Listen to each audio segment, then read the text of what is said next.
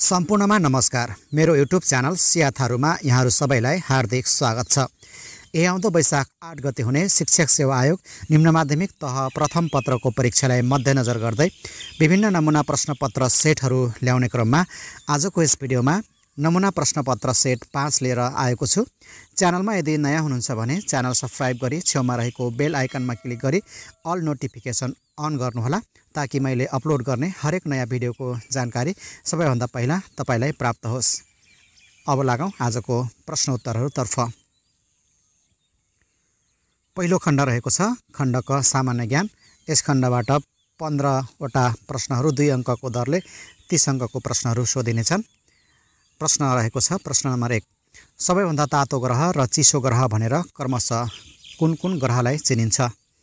यसको अप्सनहरू रहेको छ। अप्सन नम्बर क बुध र वरुण, ख बुध र अरुण, ग शुक्र र अरुण, घ शुक्र र वरुण। यो प्रश्नको सही उत्तर हो अप्सन नम्बर घ, शुक्र र वरुण। सबैभन्दा तातो ग्रह शुक्र र सबैभन्दा चिसो ग्रह चाहिँ वरुण ग्रह हो। अन्य ग्रहका विशेषताहरू, ग्रह र तिनका विशेषताहरू रहेका छन्। बुध ग्रह सूर्यको सबैभन्दा नजिकको ग्रह हो। यसको उपग्रह छैन, उपग्रह नभएको ग्रह। त्यस्तै गरी शुक्र ग्रह साँझको तारा पनि भनिने, पृथ्वीको जुम्ल्याहा ग्रह पनि भनिने सबैभन्दा चम्किलो ग्रह, उपग्रह नभएको ग्रह। बुध र शुक्र ग्रहको उपग्रह रहेका छैनन्। त्यस्तै गरी पृथ्वीको विशेषता, सूर्यबाट दूरीको हिसाबले तेस्रो टाढा रहेको ग्रह। मङ्गलको विशेषता, पृथ्वीबाट सबैभन्दा नजिकको ग्रह, रातो ग्रह पनि भनिने, मङ्गल ग्रह रातो ग्रह भनेर पनि चिनिन्छ। बृहस्पति ग्रह ग्रहहरूको राजा पनि भनिने। शनि ग्रह बृहस्पति पछिको दोस्रो ठुलो ग्रह, पहेँलो ग्रह पनि भनिने, शनि ग्रहलाई पहेँलो ग्रह पनि भनिन्छ। अरुण हरियो ग्रह भनिने, वरुण सूर्यबाट सबैभन्दा टाढाको ग्रह।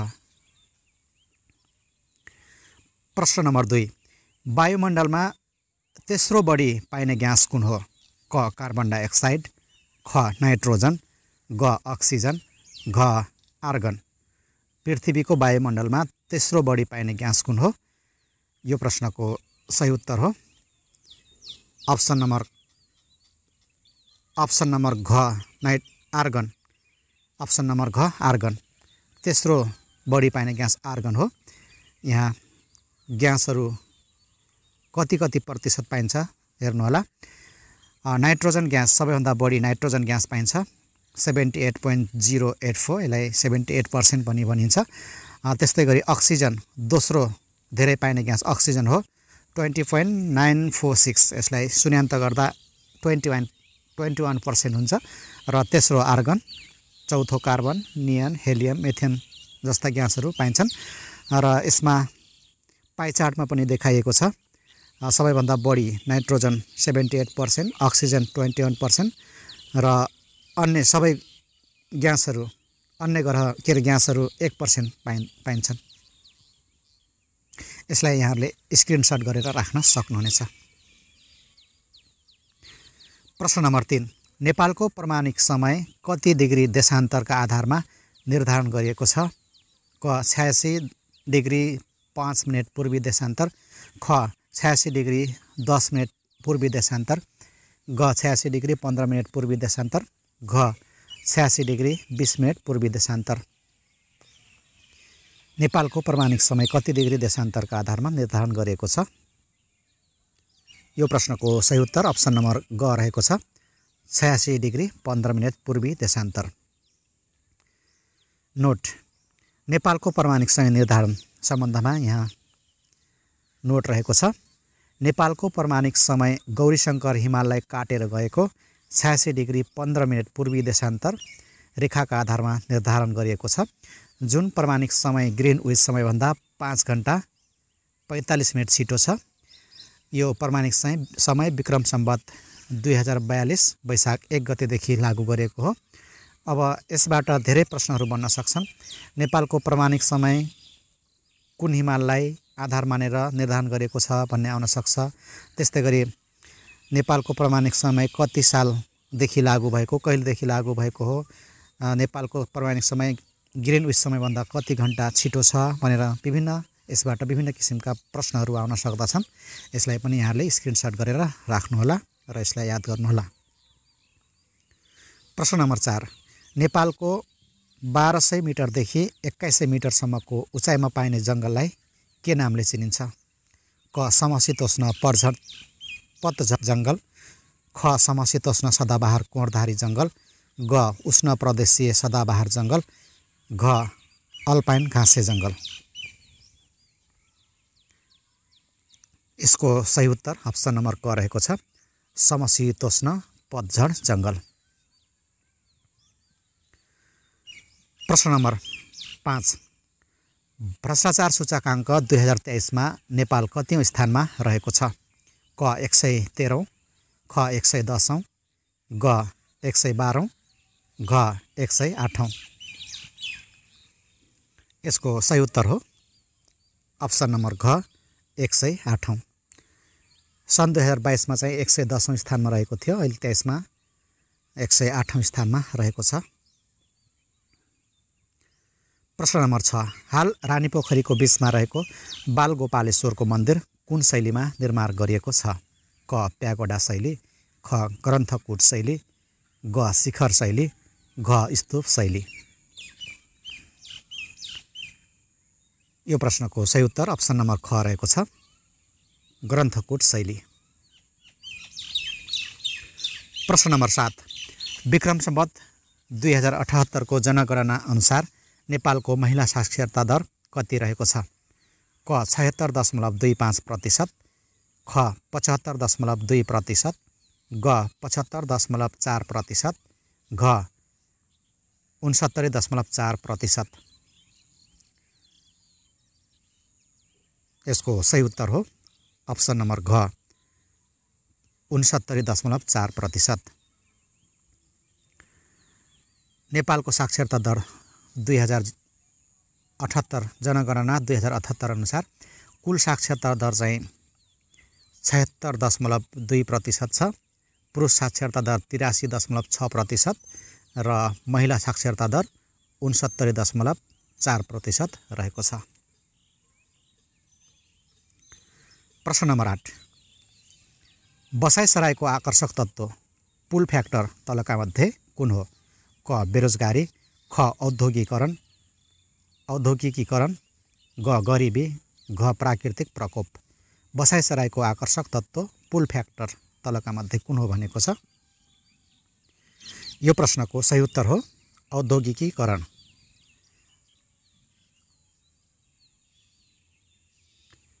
प्रश्न नम्बर 9, चालु 15औं योजनाले माध्यमिक शिक्षाको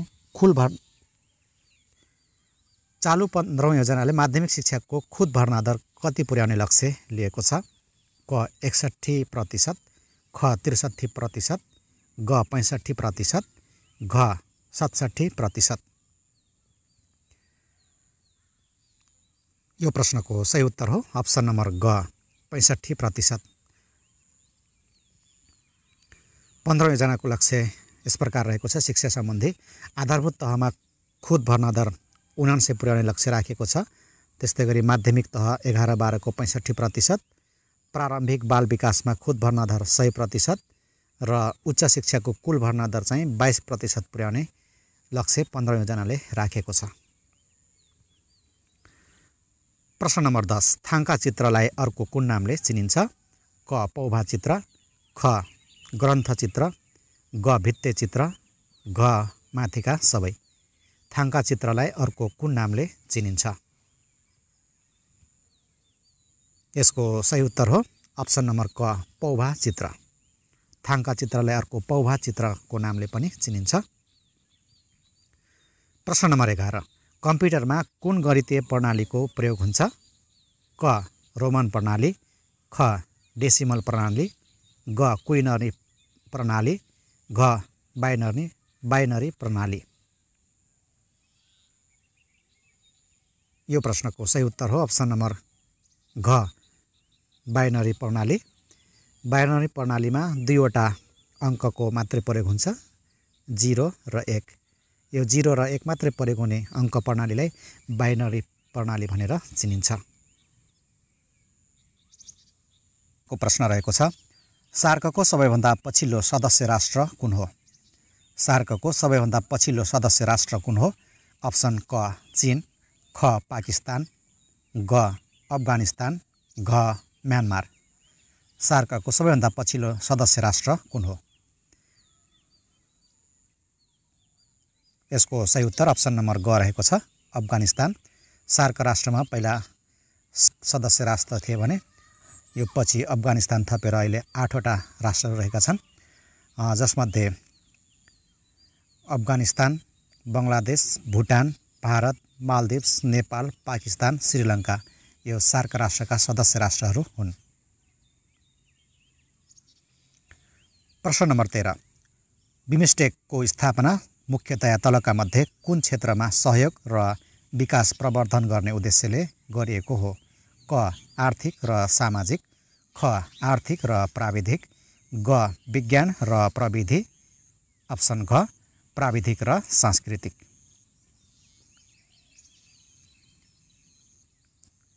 यो प्रश्नको सही उत्तर रहेको छ अप्सन नम्बर ख आर्थिक र प्राविधिक। प्रश्न नम्बर 14, आइसिसी अन्तर्राष्ट्रिय क्रिकेट म्याचमा एकै खेलमा सम्पूर्ण 10 विकेट लिएर विश्व कीर्तिमान कायम गर्ने खेलाडी कुन देशको हुन्? क मोइन अली बेलायत, ख इमरान खान पाकिस्तान, ग असिफ करिम केन्या, घ महबुब आलम नेपाल। यो प्रश्नको सही उत्तर अप्सन नम्बर घ रहेको छ, महबुब आलम नेपाल।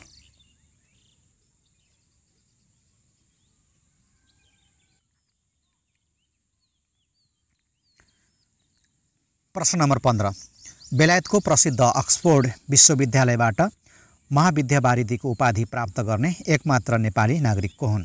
क कुलचन्द्र गौतम, ख भेषबहादुर थापा, ग सूर्य प्रसाद सुवेदी, घ महावीर पुन। यसको सही उत्तर हो अप्सन नम्बर ग सूर्य प्रसाद सुवेदी।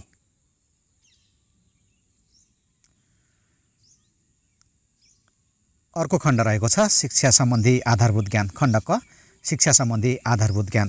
यस खण्डबाट 20 वटा प्रश्नहरू 2 अङ्कको दरले जम्मा 40 अङ्कको प्रश्नहरू सोधिन्छन्। प्रश्नहरू रहेका छन्, शिक्षा ऐन 2028 को उद्देश्य कार्यान्वयन गर्न कुनै बाधा अड्काउ परेमा त्यस्तो बाधा अड्काउ हटाउन कसले नेपाल राजपत्रमा सूचना प्रकाशित गरी आदेश निकाल्न सक्ने व्यवस्था गरिएको छ? क नेपाल सरकार, ख सङ्घीय संसद, ग सर्वोच्च अदालत, घ शिक्षा विज्ञान तथा प्रविधि मन्त्रालय। यसको सही उत्तर गेस गर्नुहोला। पक्कै पनि सही गेस गर्नुभएको छ।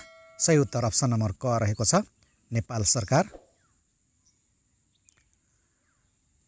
प्रश्न नम्बर 17, बहुविश्वविद्यालयको अवधारणा सर्वप्रथम शिक्षा सम्बन्धी कुन आयोगको प्रतिवेदनले सिफारिस गरेको थियो? क शाही उच्च शिक्षा आयोगको प्रतिवेदन 2040, ख उच्च स्तरीय राष्ट्रिय शिक्षा आयोगको प्रतिवेदन 2055, ग शिक्षा सम्बन्धी उच्च स्तरीय कार्य समितिको प्रतिवेदन 2058, घ राष्ट्रिय शिक्षा आयोगको प्रतिवेदन 2049। यसको सही उत्तर अप्सन नम्बर घ रहेको छ, राष्ट्रिय शिक्षा आयोगको प्रतिवेदन 2049। प्रश्न नम्बर 18, विद्यार्थी एक पुस्तक हो जसको पाना शिक्षकले पढ्नुपर्छ। विद्यार्थी एक पुस्तक हो जसको पाना शिक्षकले पढ्नुपर्छ, यो भनाइ तलका मध्ये कसको हो? क रुसो, ख प्लेटो, ग अरस्तु, घ क्रो एन्ड क्रो।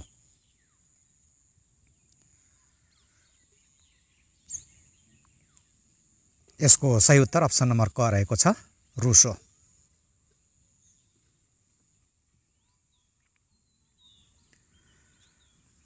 प्रश्न नम्बर 19, उत्तर बाल्यावस्थामा बालबालिकाहरूले सामाजिकीकरणका लागि अवलम्बन गर्ने तरिका कुन हो?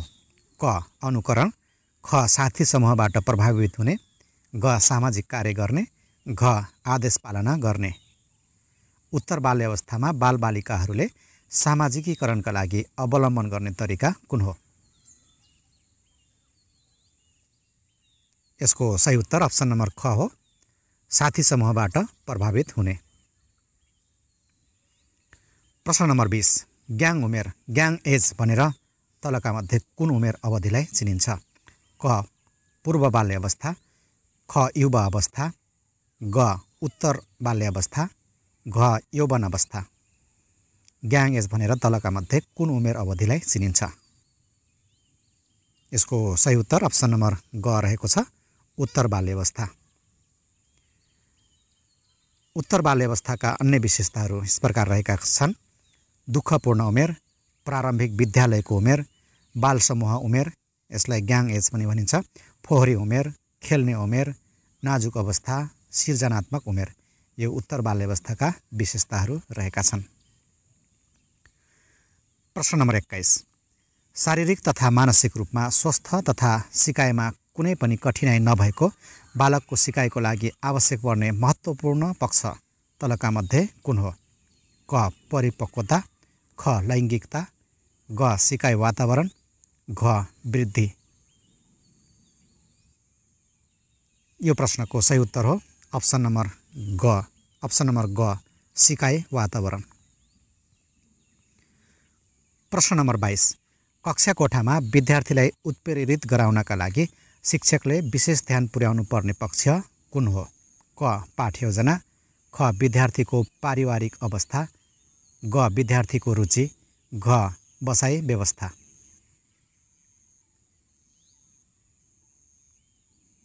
यो प्रश्नको सही उत्तर हो अप्सन नम्बर ग विद्यार्थीको रुचि। प्रश्न नम्बर 23, कुनै बालकले साइकल चलाउन जान्नुले तलका मध्ये कुन पक्षसँग बढी तादात्म्यता राख्छ? कुनै बालकले साइकल चलाउन जान्नुले तलका मध्ये कुन पक्षसँग बढी तादात्म्यता राख्दछ? क सिकाइ, ख परिपक्वता र सिकाइ, ग परिपक्वता, घ सिकाइको पूर्णता। यसको सही उत्तर रहेको छ अप्सन नम्बर ख परिपक्वता र सिकाइ। प्रश्न नम्बर 24, स्वाभाविक उत्तेजनामा झैँ अस्वाभाविक उत्तेजनामा पनि स्वाभाविक प्रतिक्रिया देखाउन सक्ने बनाउनु कुन सिकाइ सिद्धान्तसँग सम्बन्धित छ? अप्सन रहेको छ अप्सन क ओपरेन्ट कन्डिसनिङ थ्योरी, ख trial and error learning theory, ग क्लासिकल कन्डिसनिङ थ्योरी, घ इन्साइटफुल लर्निङ थ्योरी। यो प्रश्नको सही उत्तर हो अप्सन नम्बर ग, अप्सन नम्बर ग क्लासिकल कन्डिसनिङ थ्योरी। प्रश्न नम्बर 25, राष्ट्रिय पाठ्यक्रम प्रारूप 2076 अनुसार सृजनात्मक सोचको विकास कुन तहको शिक्षाको सक्षमता हो? क प्रारम्भिक बाल विकास र शिक्षा, ख आधारभूत शिक्षा कक्षा 1-3, ग आधारभूत शिक्षा कक्षा 4-5, घ आधारभूत शिक्षा कक्षा 6-8। यो प्रश्नको सही जवाब अप्सन नम्बर क रहेको छ, प्रारम्भिक बाल विकास र शिक्षा। प्रश्न नम्बर 26, कक्षामा छिटो सिक्ने, ढिलो सिक्ने तथा सिकाइ समस्या भएका विद्यार्थी पनि हुन्छन्। सिकाइ समस्या भएका विद्यार्थीहरूको लागि प्रदान गरिने सहयोग कुन पक्षसँग सम्बन्धित छ? क अभिभावकको सहयोग, ख शिक्षकको निरन्तर पृष्ठपोषण, ग दौतरी सिकाइ, घ अभिभावक शिक्षक सहयोग। यसको सही उत्तर हो अप्सन नम्बर ख शिक्षकको निरन्तर पृष्ठपोषण। प्रश्न नम्बर 27, आधारभूत तह कक्षा 1-3 को पाठ्यक्रम अनुसार पाठ्यक्रमको समग्र संरचनामा हाम्रो सेरोफेरो विषयको पाठ्यक्रमलाई एकीकृत पाठ्यक्रमको कुन ढाँचा अन्तर्गत राखिएको छ? क मल्टिडिसिप्लिनरी, ख ट्रान्सडिसिप्लिनरी, ग इन्टरडिसिप्लिनरी, घ डिसिप्लिनरी। आधारभूत तह कक्षा 1-3 को पाठ्यक्रम अनुसार पाठ्यक्रमको समग्र संरचनामा हाम्रो सेरोफेरो विषयको पाठ्यक्रमलाई एकीकृत पाठ्यक्रमको कुन ढाँचा अन्तर्गत राखिएको छ? यो प्रश्नको सही उत्तर हो अप्सन नम्बर ग इन्टरडिसिप्लिनारी। एकीकृत पाठ्यक्रमका ढाँचाहरू 4 प्रकारको ढाँचा रहेको छ, जसमध्ये यहाँ अङ्ग्रेजीमा दिएको छ, अङ्ग्रेजीमा छ, यसलाई नेपालीमा मल्टिडिसिप्लिनारी भनेको बहुविषयक भइगयो। बहुविषयक यसलाई तपाईहरुले इङ्ग्लिसबाट पनि कण्ठ गर्नुहोला, किनभने यसलाई इङ्ग्लिसमाबाट पनि यसै गरी दिन सक्छ। ट्रान्सडिसिप्लिनारी भनेको विषयविहीन भइगयो। इन्टरडिसिप्लिनारी भनेको अन्तर्विषयक र डिसिप्लिनारी भनेको विषयगत। यसरी चार प्रकारको एकीकृत पाठ्यक्रमको ढाँचाहरू 4 प्रकारको रहेको छ। यसलाई अङ्ग्रेजीमा पनि हेर्नुहोला। प्रश्न नम्बर 28, शिक्षकले शिक्षणको लागि तलका मध्ये कस्तो सामग्री प्रयोग गर्न जोड दिनुपर्छ? क मूल्य नपर्ने, ख कम मूल्य पर्ने, ग शिक्षक विद्यार्थीले बनाएका, घ बजारमा पाइने। शिक्षकले शिक्षणका लागि तलका मध्ये कस्तो सामग्री प्रयोग गर्न जोड दिनुपर्छ? यसमा दिएका मध्ये जोड दिनुपर्ने सबै मूल्य कम पर्ने पनि हो, मूल्य नपर्ने, मूल्य कम पर्ने, शिक्षक विद्यार्थीले बनाएको पनि हो, यो बजारमा पाइने बाहेकको तीनवटै हो। त्यसमध्ये पनि बढी जोड दिनुपर्ने कुन हो भनेर यसमा सोधिएको छ, त्यसलाई पत्ता लगाउनु पर्छ हामीले। यसको सही उत्तर चाहिँ अप्सन नम्बर ग हो, शिक्षक विद्यार्थीले बनाएका सामग्रीहरूमा जोड दिनुपर्छ।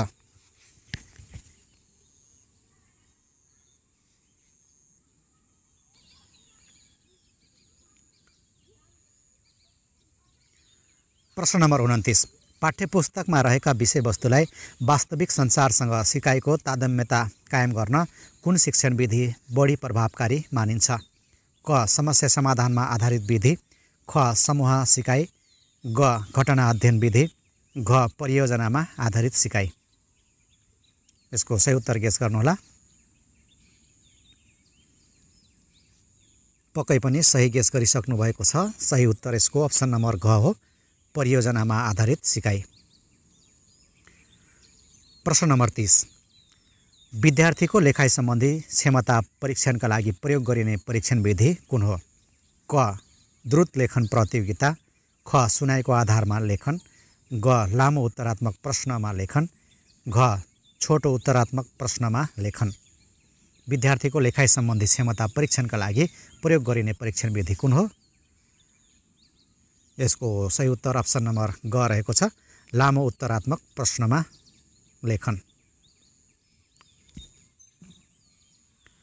प्रश्न नम्बर 31, पूर्व परीक्षणद्वारा वैधता र विश्वसनीयता सुनिश्चित गरिने परीक्षाको प्रकार तलका मध्ये कुन हो? क शिक्षक निर्मित परीक्षा, ख स्तरीकृत परीक्षा, ग लामो उत्तरात्मक परीक्षा, घ छोटो उत्तरात्मक परीक्षा।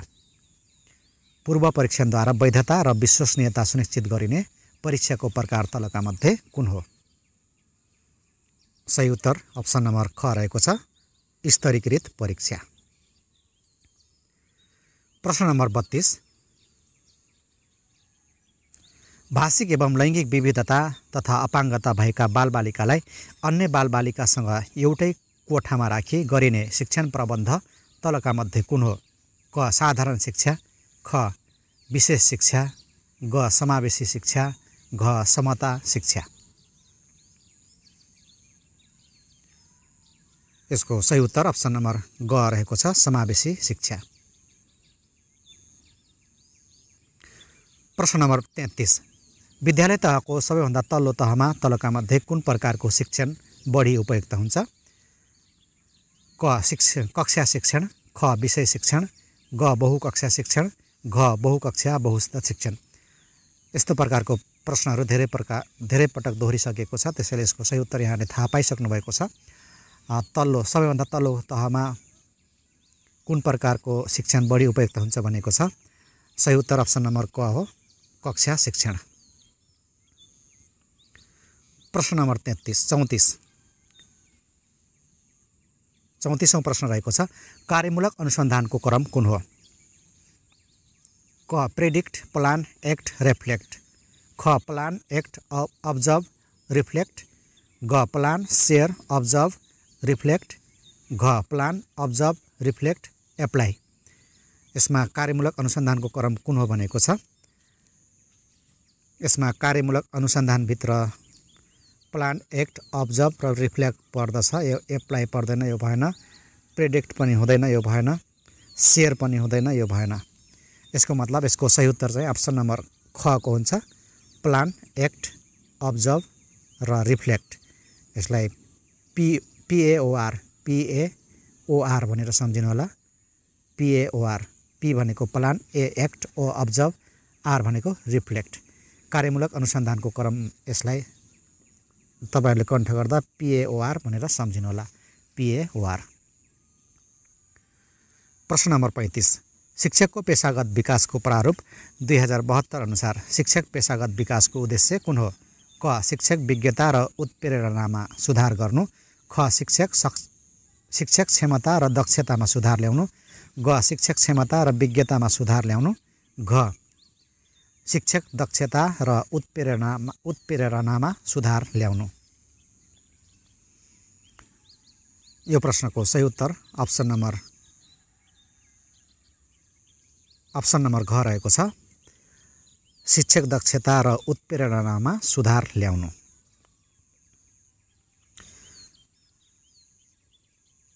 खण्ड ख सकिएको छ। पालो खण्ड ग को। खण्ड ग सूचना तथा सञ्चार प्रविधि। सूचना तथा सञ्चार प्रविधि ICT बाट 5 वटा प्रश्नहरू सोधिन्छन्। यहाँले प्रश्नहरू इङ्ग्लिसमा ल्याउनु होला भनेको हुनाले मैले आज इङ्ग्लिसलाई फोकस गरेको छु। इङ्ग्लिसबाट क्वेशनहरू ल्याएको छु। क्वेशन रहेको छ। Question number 36। Which of the following units is known as the brain of a computer? Which of the following units is known as the brain of a computer? क. Graphics processing unit. ख. Central processing unit. ग. Memory unit. घ. Control unit. यो प्रश्नको सही उत्तर option number ख रहेको छ। सेन्ट्रल प्रोसेसिङ युनिट अर्थात् CPU। CPU लाई कम्प्युटरको ब्रेनको रूपमा चिनिन्छ। Which of the following units is known as the brain of a computer भनेको छ। यसको सही उत्तर CPU, सेन्ट्रल प्रोसेसिङ युनिट रहेको छ। Question number 37। Which of the following devices is required to listen to music on the computer? क. Video card. ख. Data card. ग. Sound card. घ. Music card. Which of the following devices is required to listen to music on the computer? कम्प्युटरमा music सुन्नको लागि कुन device आवश्यक पर्दछ भनेको छ। यो प्रश्नको सही उत्तर यहाँले गेस गर्नु होला। सही उत्तर रहेको छ अप्सन नम्बर ग. Sound card. साउन्ड कार्डको युज हुन्छ। प्रश्न number 38। Audio visual presentation can be made using which of the following software? Audio visual presentation can be made using which of the following software? क. MS Word. ख. MS Excel. ग. MS Access. घ. MS PowerPoint. Audio visual presentation प्रयोग गर्नको लागि कुन software प्रयोग गरिन्छ भनेको छ। यसको सही उत्तर अप्सन नम्बर घ रहेको छ। MS PowerPoint। प्रश्न number 39। What is the combination of traditional teaching method and modern teaching method called? What is the combination of traditional teaching method and modern teaching method called? क. Distance learning. ख. Blended learning. ग. Synchronous learning. Synchronous learning. घ. Control learning. परम्परागत र आधुनिक सिकाइको कम्बिनेसनलाई के भनिन्छ भनेको छ। यो प्रश्नको सही उत्तर अप्सन नम्बर ख रहेको छ। Blended learning. प्रश्न नम्बर 40। विद्युतीय माध्यमबाट गोपनीयता भङ्ग गर्नेलाई मुलुकी अपराध संहिता 2074 अनुसार कस्तो सजाय हुने व्यवस्था गरिएको छ। क. 1 वर्षसम्म कैद वा 1 लाख रुपैयाँसम्म जरिवाना वा दुवै सजाय। ख. 2 वर्षसम्म कैद वा 20,000 रुपैयाँसम्म जरिवाना वा दुवै सजाय। ग. 2 वर्षसम्म कैद वा 2 लाख रुपैयाँसम्म जरिवाना वा दुवै सजाय। घ. 3 वर्षसम्म कैद वा 3 लाख रुपैयाँसम्म जरिवाना वा दुवै सजाय। यो प्रश्नको सही उत्तर अप्सन नम्बर ग रहेको छ। अप्सन नम्बर ग. 2 वर्षसम्म कैद वा 2 लाख रुपैयाँसम्म जरिवाना वा दुवै सजाय। यसमा सबै दुबाट सुरु भएको छ। दुवै दु भनेर सम्झिनुहोला। 2 वर्षसम्म कैद वा 2 लाख रुपैयाँसम्म जरिवाना वा दुवै सजाय।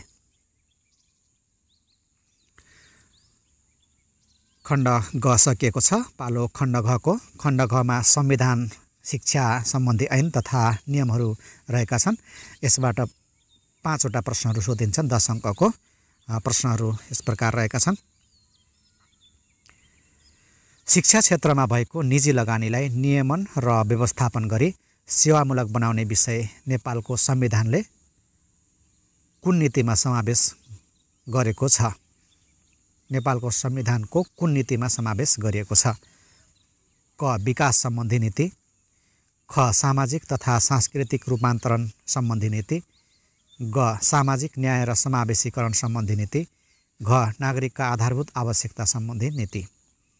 नेपालको संविधानमा 13वटा नीतिहरू रहेका छन्। त्यसमध्ये यो शिक्षा क्षेत्रमा भएको निजी लगानीलाई नियमन र व्यवस्थापन गरी सेवामूलक बनाउने विषय नेपालको संविधानको कुन नीतिमा समावेश गरिएको छ भनेको छ। यसको सही उत्तर अप्सन नम्बर घ रहेको छ, नागरिकका आधारभूत आवश्यकता सम्बन्धी नीति। प्रश्न नम्बर 42। शिक्षकले उत्तर पुस्तिका परीक्षण गर्दा लापरवाही वा गैर जिम्मेवारीपूर्ण कार्य गरेमा कस्तो सजाय आकर्षित हुन्छ? क. कसुरको मात्रा हेरी 1 लाख रुपैयाँसम्म जरिवाना वा 6 महिना कैद वा दुवै, ख. कसुरको मात्रा हेरी 1000 देखि 25,000 रुपैयाँसम्म जरिवाना, ग. कसुरको मात्रा हेरी 2 लाख रुपैयाँसम्म जरिवाना वा 6 महिना कैद वा दुवै, घ. कसुरको मात्रा हेरी 50,000 रुपैयाँसम्म जरिवाना वा 6 महिना कैद वा दुवै। यो प्रश्नको उत्तर अप्सन नम्बर क रहेको छ, कसुरको मात्रा हेरी 1 लाख रुपैयाँसम्म जरिवाना वा 6 महिना कैद वा दुवै सजाय। प्रश्न नम्बर 43। शिक्षा नियमावली 2059 अनुसार शिक्षकले नोकरीको तमाम अवधिमा अधिकतम कति अवधिसम्म असाधारण बिदा लिन सक्ने व्यवस्था गरिएको छ? क. एकै पटक वा पटक पटक गरी बढीमा 3 वर्ष, ख. एक पटकमा 1 वर्षमा नबढाई बढीमा 3 वर्ष, ग. एकै पटक वा पटक पटक गरी बढीमा 5 वर्ष, घ. एक पटकमा 1 वर्षमा नबढाई बढीमा 5 वर्ष। साथीहरू, यो प्रश्नको उत्तर यहाँहरूको लागि छोड्दैछु।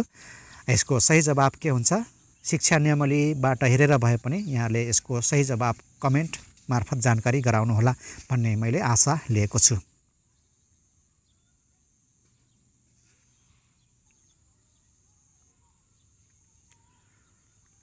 प्रश्न नम्बर 44।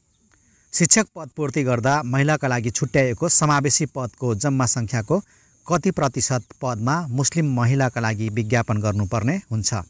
क. 2%, ख. 3%, ग. 4%, घ. 5%। यो प्रश्नको सही उत्तर हो अप्सन नम्बर क. 2%। मुस्लिम महिलाको लागि 2% छुट्याइने व्यवस्था गरिएको छ। यहाँ समावेशी बनाउनको लागि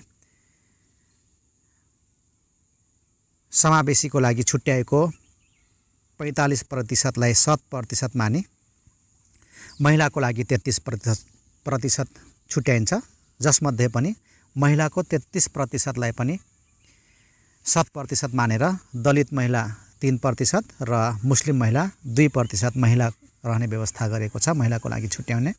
त्यस्तै गरी आदिवासी जनजातिको 27%, मुस्लिम 22%, दलित 9%, अपाङ्ग 5% र पिछडिएको क्षेत्र 4%। यो 45%लाई 7% मानि छुट्याइने गरिएको छ, छुट्याइने व्यवस्था रहेको छ। प्रश्न नम्बर 45। स्थानीय सरकार सञ्चालन ऐन 2074 बमोजिम गाभिएका वा बन्द गरिएका विद्यालयको सम्पत्ति व्यवस्थापन गर्ने जिम्मेवारी कसलाई तोकिएको छ? क. विद्यालय व्यवस्थापन समिति, ख. शिक्षा विकास तथा समन्वय इकाइ, ग. सम्बन्धित स्थानीय तह, घ. प्रदेश शिक्षा विकास निर्देशनालय। यो प्रश्नको सही उत्तर अप्सन नम्बर ग रहेको छ, सम्बन्धित स्थानीय तह। प्रश्न नम्बर खण्ड घ सकिएको छ साथीहरू। अब खण्ड अङ्ग रहेको छ सामान्य बौद्धिक परीक्षण आइक्यूबाट रहेको छ प्रश्न। अबका 5 वटा प्रश्नहरू आइक्यूबाट रहेका छन्। यो 10 अङ्कको प्रश्न यसबाट सोधिन्छ। उपयुक्त विकल्प छनौट गरी खाली ठाउँ भर्नुहोस् भनेको छ। यसमा पहिलो रोमा रहेको छ, पहिलो कोलममा रहेको छ 9, 6, 5 र 270, दोस्रोमा 8, 7, 4, 224, तेस्रो कोलममा 7, 8 प्रश्नवाचक चिन्ह र 336 रहेको छ। यसमा प्रश्नवाचक चिन्हमा के आउँछ भनेको छ र अप्सन पनि दिएको छ यहाँ। अप्सन 9, 6, 7 र 5 रहेको छ। यसलाई यहाँहरूले एकछिन पज गरेर हिसाब गर्न सक्नुहुनेछ। यसलाई माइन्ड जति तपाईहरुले माइन्ड जति खियाउनु भयो त्यति नै माइन्ड शार्प हुँदै जान्छ। त्यसैले यसलाई यहाँहरूले एकछिन पज गरेर हेर्नु होला। यसमा के गरेको छ भने कोलममा हेर्नु होला। कोलममा 9 × 6 × 5 = 270 गरेको छ जस्तो लाग्छ। 9 छक्का 54, 9 छक्का 54, 54 × 5, 54 × 5 गर्नुभयो भने 5 चौको 20, हात लाग्यो 2, 5 5 25, 26 27 यही गरेको छ साथीहरू। यो 9, 6 र 5 लाई गुणन गरेर 270 आएको छ। त्यस्तै गरी 8, 7 र 4 गुणन गर्दा 224 आउँछ र हाम्रो अब 8, 7 र कतिले गुणन गर्दा 336 आउँछ। यसलाई गर्नु होला। अब 336 लाई यहाँले 7, 8, 56, 56 ले भाग गर्नु होला। 56 ले यसमा अप्सन 6 आउँछ होला, हेर्नु होला। सही अप्सन 6, 8, 7 र 6 गुणन गर्नुभयो भने हाम्रो 336 हुन्छ। प्रश्न नम्बर 47 तल दिएका अक्षरहरूलाई मिलाउँदा अर्थपूर्ण शब्दहरू बन्छन्। यसरी बन्ने शब्दहरूमध्ये अन्य शब्दभन्दा फरक शब्द कुन चाहिँ हो पत्ता लगाउनुहोस्। अब यसमा पहिला शब्दहरू बनाउनु पर्यो र शब्द बनाइसकेपछि कुन शब्द फरक छ पत्ता लगाउनु पर्ने छ। यसमा क, ख, ग, घबाट शब्दहरू बनाउनु पर्यो। यसलाई एकछिन यहाँहरूले पज गरेर बनाउने प्रयास गर्नुहोला। पक्कै पनि यहाँहरूले बनाइसक्नु भएको होला। यसमा पहिलोबाट अर्थपूर्ण शब्द बनाउँदा अर्थ बन्छ EARTH अर्थ हुन्छ र दोस्रोबाट बनाउनु भयो भने यो दोस्रोबाट भेनस बन्छ VENUS भेनस हुन्छ। तेस्रोबाट जुपिटर हुन्छ JUPITER जुपिटर हुन्छ र चौथोबाट चाहिँ चौथोबाट के भन्छ THING थिङ भन्छ। अब यहाँले सजिलै पत्ता लगाइसक्नु भयो फरक कुन हो भनेर। चौथो चाहिँ फरक रहेको छ। बाँकी 3वटा माथिका प्लानेटका नामहरू हुन् अर्थ, भेनस र जुपिटर। नमिल्ने चाहिँ अप्सन नम्बर घ को रहेको छ। प्रश्न नम्बर 48 दिएको क्रम अनुसार प्रश्न चिन्ह भएको ठाउँको लागि उपयुक्त विकल्प छान्नुहोस् भनेको छ र यसको प्रश्न रहेको छ 3, 6, 18, 36, 108, 216, 216 पछि प्रश्नवाचक चिन्ह रहेको छ। अप्सन छ अप्सन क, ख, ग हुनुपर्नेमा अङ्ग च, छ, ज भएको छ। यसलाई मिलाएर बुझ्नु होला। क मा 520, ख मा 648, ग मा 772, घ मा 864 रहेको छ। अब यसमा के गरिएको छ भने 3, 6, 18, 36, 108 र 216 दिएको छ। यसमा हेर्नु होला इन्टु 2 गरेको छ। 6 बाट 18 भनेको इन्टु 3 भएको छ। 3 दुना 6 भयो, 6 3 18। अब फेरि 18 बाट 36 गर्दा इन्टु 2 भएको छ। 18 दुना 36। अब फेरि 36 बाट 18 भनेको 108 भनेको इन्टु 3 भयो। अब फेरि 108 बाट 216 भनेको इन्टु 2 108 दुना 216 भयो। अब पालो 216 इन्टु 3 216 इन्टु 3 गर्नुभयो भने हाम्रो आउँछ 688 648 सही उत्तर 648 रहेको छ। यसमा खासै त्यस्तो केही गरेको छैन, इन्टु 2 इन्टु 3 इन्टु 2 इन्टु 3 गरेर आउने सङ्ख्यालाई राखेको छ। यसलाई बुझ्नुभयो होला भन्ने आशा लिएको छु। प्रश्न नम्बर 49 तलका शब्दहरूलाई कसरी सही क्रम अनुसार राख्न सकिन्छ? विकल्पबाट रोज्नुहोस्। क नतिजा, ख प्रतीक्षा, ग परीक्षा, घ तत्परता, अङ निर्णय। 5 वटा शब्दहरू राखिएको छ। यसलाई अर्थपूर्ण तरिकाले क्रम कसरी मिलाउन सकिन्छ भनेर भनेको छ। अब यसमा पहिला सुरुमा तत्परता हुनु पर्यो 1, यो 1 मा पहिलोमा तत्परता, त्यसपछि गएर तत्पर भएपछि परीक्षा दिनु पर्यो, 2 नम्बरमा भयो तत्परता परीक्षा, परीक्षापछि प्रतीक्षा गर्नु पर्यो, केही समय प्रतीक्षा रिजल्टको लागि प्रतीक्षा गर्नु पर्यो, त्यसपछि प्रतीक्षा गरेपछि नतिजा आयो, नतिजा आएपछि निर्णय भयो। यो 5 भनेको सुरुमा ग के रे घ ग ख क र अङ भएको अप्सन नम्बर ग मा रहेको छ। यो ग मा ग को अप्सन सही रहेको छ। र साथीहरू आजको यो सेटको अन्तिम प्रश्न रहेको छ। अन्तिम प्रश्न यस प्रकार छ। एउटा कक्षामा छात्रहरूको सङ्ख्या छात्राको भन्दा तेब्बर बढी छ भने उक्त कक्षामा हुन नसक्ने विद्यार्थीहरूको सङ्ख्या तलका विकल्प मध्येबाट। अब छात्रहरूको सङ्ख्या छात्रको भन्दा तेब्बर भनेको छ। जस्तै छात्र 1 भयो भने छात्र 3 यसरी तेब्बर भनेको। यो 2 वटै जोड्यो भने 4 हुन्छ। अब यसमा 4 ले भाग जाने सङ्ख्याहरू चाहिँ हुने सङ्ख्या भयो र 4 ले भाग नजाने सङ्ख्या चाहिँ नहुने भयो। यो 16 चौको 48 हुन्छ, 13 चौको 52, 14 चौको 56 र नहुने चाहिँ 50।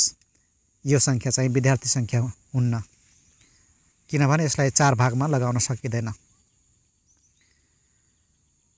साथीहरू आजको प्रश्न उत्तरहरू यति नै रहेको थियो। यहाँहरूलाई आजको भिडियो कस्तो लाग्यो? यदि राम्रो लाग्यो भने भिडियोलाई लाइक, सेयर तथा कमेन्ट गर्नुहोला। आजको प्रश्नहरू सजिलो थियो भनेर भन्नुभयो भने पनि यस्तो खालको प्रश्नहरू आउला र भनेर प्रश्न गर्नुहुन्छ यहाँहरूले।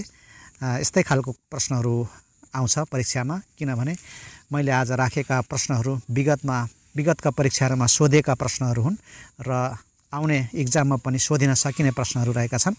त्यसैले यसलाई सजिलो भए पनि यसलाई महत्त्वपूर्ण प्रश्नहरू भनेर कण्ठ गर्नुहोला भन्ने आशा लिएको छु। आजको लागि यति नै। भोलि फेरि नयाँ सेटका साथ उपस्थित हुने नै छु। त्यतिन्जेलसम्मको लागि बिदा दिनुहोस्। नमस्कार।